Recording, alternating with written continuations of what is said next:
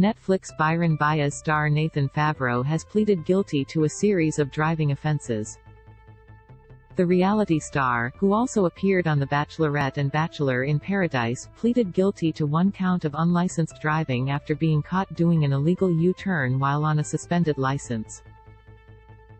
On October 29, the 27-year-old was pulled over when he turned at the intersection of the Gold Coast Highway and 4th Avenue in Palm Beach, Queensland. After performing further checks on the influencer, police discovered that he didn't have his license on him and was under 2 demerit point suspensions. According to reports, one of the driving suspensions was in place until February of next year.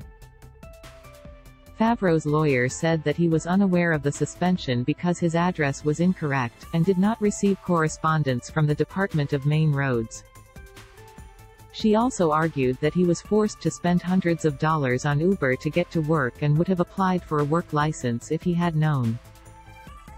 Having been before the court for the first time in the lengthy disqualification period he is facing, he is now well aware that having a license is a privilege, she said.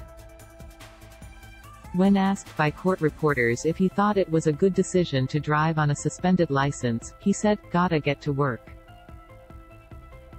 He has since been fined $100 without conviction, with his license being disqualified for 6 months.